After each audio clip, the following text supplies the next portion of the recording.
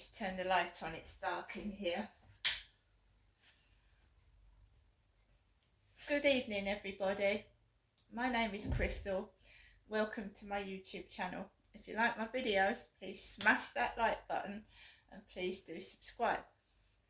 I don't have to keep saying that Barclays Bank told me to cut my bank card in half and they cancelled my card because someone tried to take money out of it, which is fraud. That's twice this year that has happened, and my bank said to me that they were going to take more action to make sure they couldn't do it a third time. It's 5:55, 5:55. Alexa, what's the time please?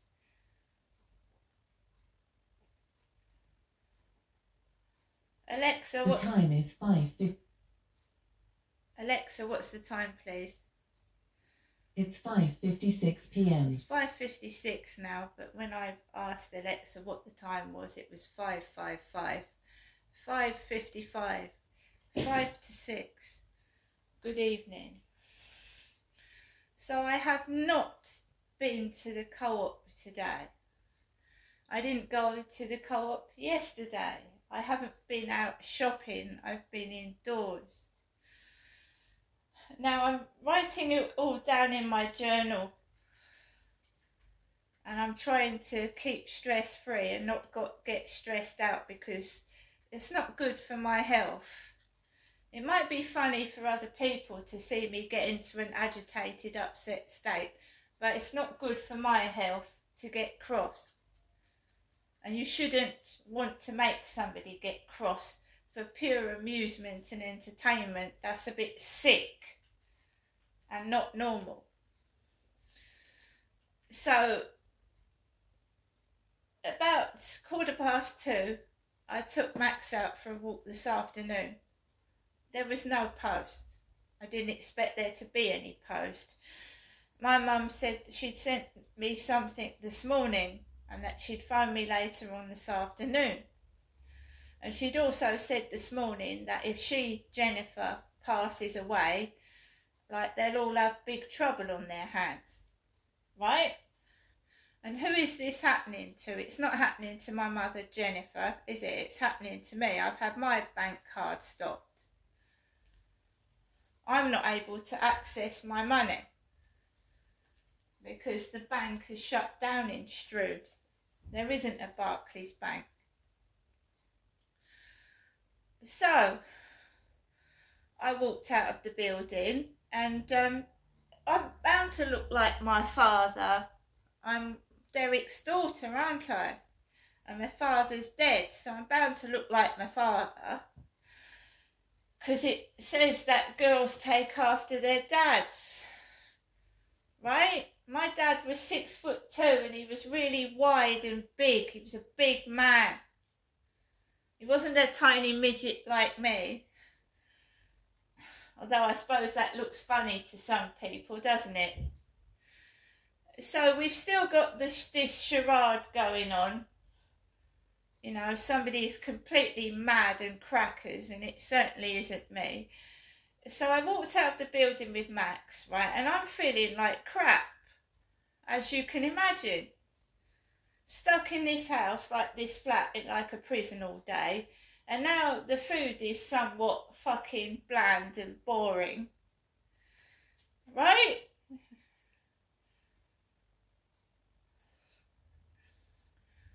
So I've got my Pepsi Cola in my pocket and I'm walking up to the field. There's a couple of people on there. It's nice and warm and it's sunny, but I feel like shite. I'm being honest, I feel like shite. I'm not going to say I feel happy and glorious when I feel like shit. So I let Max off the lead. We have a bit of a walk in the sunshine and then I make my way home and I feel like shit, but I'm not angry, I'm not cross, I'm not acting mental, I'm not shouting, because you know my mother Jennifer has a mental health illness, doesn't she? So I'm not shouting, I'm not getting cross. And I just want to be left alone. Just, you know, leave me alone. Especially when I'm inside my flat. And if I have to move to the moon, I don't think I'll be clear of people. Right? Because they just can't leave you alone. They've got to interfere, and it's not for good reasons. It's not to help. It's to cause more anguish and trouble and distress. It's not to help. They're just being rude and nasty and just carrying on. Ugh. Ugh, what is it? Ugh. I mean, you go on TikTok, you see plenty of that. It's not to be nice to me. They're not interfering to help. They're being nasty and cruel. Now, I'm an adult and I just brush shit to one side because that's what they are, shit. I'm not interested in shit. So it gets brushed off. But it does make me, yeah, it does piss me off that people can be so fucking wicked and cruel. Right?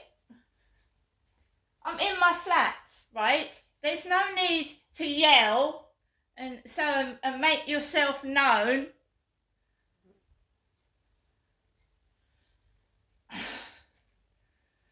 Anyway, so when I was coming back from walking my dog, I'm not dressing up like a tart.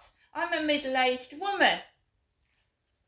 I have a disability. I'm not dressing up like a prostitute and walking across the field half naked and picking up trolls like Charlie. Thank you very much. I'm a middle-aged woman. I just want to walk my bloody dog. And if you don't like that, whoever you are, that's your problem. Everybody has to, like, hang up their socks at some point and stop working. Do you know what I mean? Get someone else to do your foul shit for you.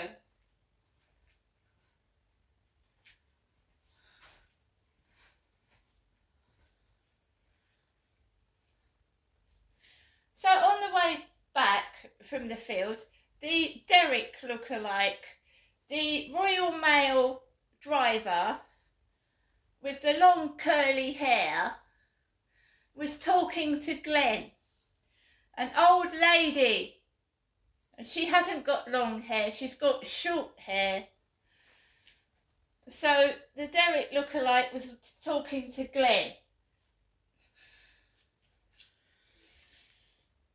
Right? This is relevant because of Flirt Finder. It's all that shit reverberating itself when I've deleted the dating apps. I don't use them anymore. So if you are corresponding to someone on Flirt Finder, it isn't me because I've deleted the apps off the phone. I don't use dating apps anymore. I'm not talking to you. Not using any dating application at all, and I haven't done for 2 or 3 weeks now. Because of the abuse and the homosexuals that were on there. They were obviously homosexual, like I thought that Charlie was that came up to me on the field. Because you certainly don't bloody treat a woman like that.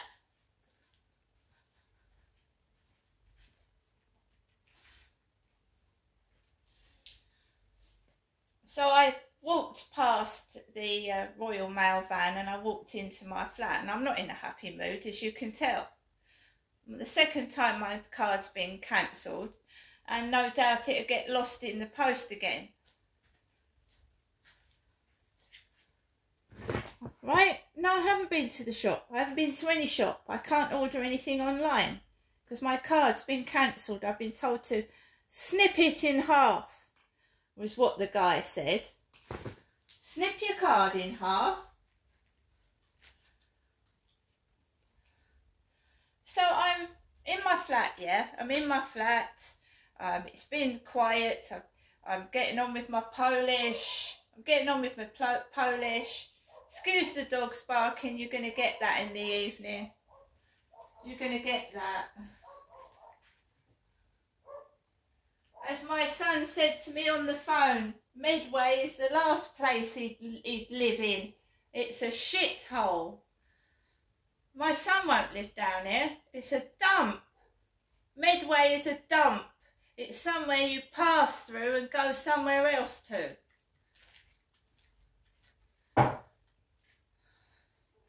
None of my sons have stayed down here. They hate it.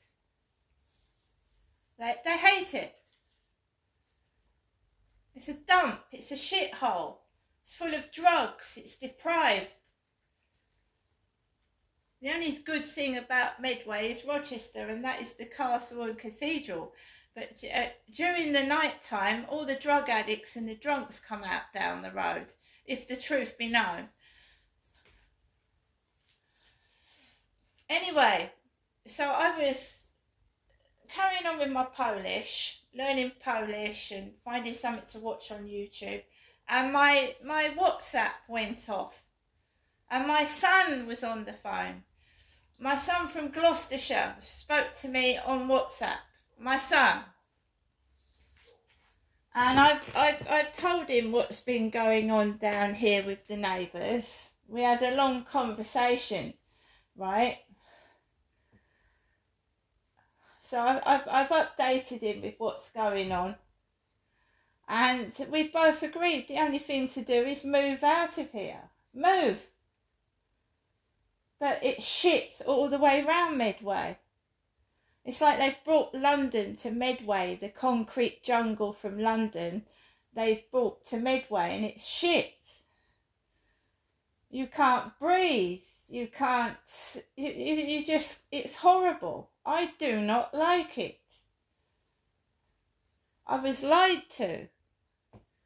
They obviously wanted to get rid of this property as quickly as possible, so they lied to me. There's noise every day, there's smog, some of the people are just rude, and it's, you know what I mean, you've got the clique that stick together, like you get that everywhere, they all know each other and like each other, and then, you know, like you can fuck off, like.